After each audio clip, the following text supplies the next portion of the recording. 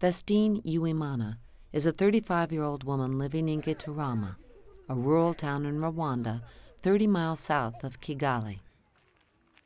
Like many Rwandans, Vestine's family could not afford to educate her beyond the 8th grade. To help her family, she became a sex worker and quickly had 2 children. She had no way of telling who the fathers were. In 1999, Vestine met a man, fell in love, and they decided to marry.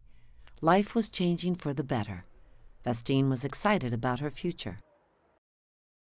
In Rwanda, every citizen must be tested for HIV/AIDS before he or she can be married.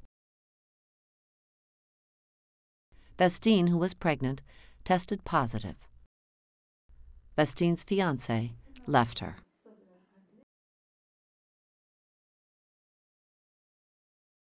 On her own, Vestine gave birth to her 3rd child, and soon after, she adopted an orphan from her village. With 4 children to care for, she struggled economically and emotionally. She tried to earn a living selling charcoal, but was unable to earn enough income to feed the children. 3 years ago, Vestine applied and qualified for the FXB Village program in Gitarama. FXB enabled Vestine to purchase food and supplies which she could then sell to members of her village community.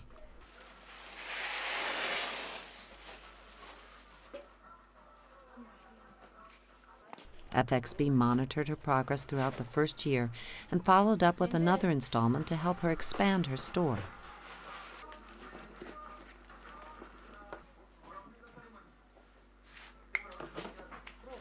With the money she makes from her store, Vestine can afford to feed and pay school fees for all 4 of her children.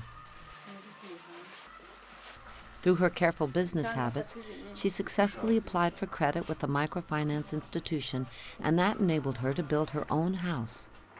Vestine graduated from FXB's 3-year program in December of 2005.